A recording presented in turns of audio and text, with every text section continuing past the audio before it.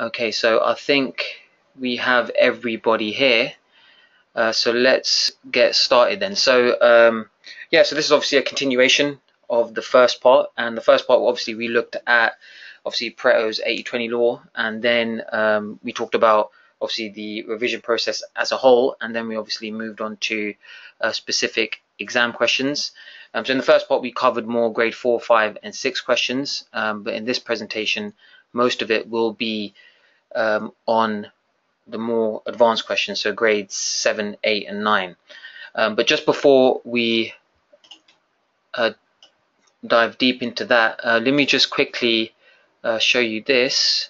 So this is just like a recap of the last presentation. So this is just basically like a blueprint almost of how to approach every maths question, or how I approach every maths question. So like I was saying last week, I don't actually dive straight in, so I always spend a couple of minutes just to think about my overall strategy. You see, most people make the mistake of just, as soon as they see a question, they just start writing calculations down the page, but you don't want to do that. It's really best to just spare a couple of minutes to think about your overall strategy. Obviously scan over the question just to get a feel for it, deduce what topics or formulas it will involve, because what you can do is once you look at the question, almost immediately you can sense what kind of topics and formulas is going to involve. So already you already isolated what topics is going to cover. So yeah, you should obviously read over the question once, look for any clues, and also check the marks that are awarded as well. I know a lot of students don't do this,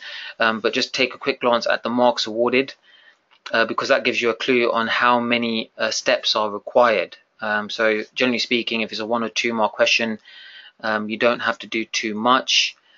Usually 1 or 2 mark questions is just, you get 1 mark for like a straight read from the diagram. It's usually the answer is there right in front of you. You just have to look around a bit, and maybe the second mark would be you have to give a reason. But obviously for the 3, 4 and 5 mark questions, you'd obviously have to provide more steps, and as a general rule of thumb you do 1 calculation per step, so that would give you an idea of what it involves and how many calculations you need to make. Number 3 I think is quite important as well, is you have to identify the goal of the question. So think about what the question is actually asking you to do, what do you have to find specifically, and then think about how to reach this goal. So at this point you might have to reverse engineer. This is something, I use this quite often, is once I find the goal of the question or what they're asking me to do, I try to think, okay, what is the step just prior to that? I mean, just before that end solution, what do I need to do, or what would my answer look like just prior to that, and just prior to that step as well? Because then what it does, it gets you to think about the question from both angles, from the front and from the back, and that can actually help with the overall solution. Number 4, you know, what other key information? So once you've identified the goal, then you're going to obviously look around what other key information and facts have they given you. What can you uncover from that? Is there any more information you can uncover, and how does that lead you closer to the goal? Remember, they give you the information, each piece of information that they give you is for a reason, and you will have to use it at some point. So just think about how you can use all of that information to get closer to the end result.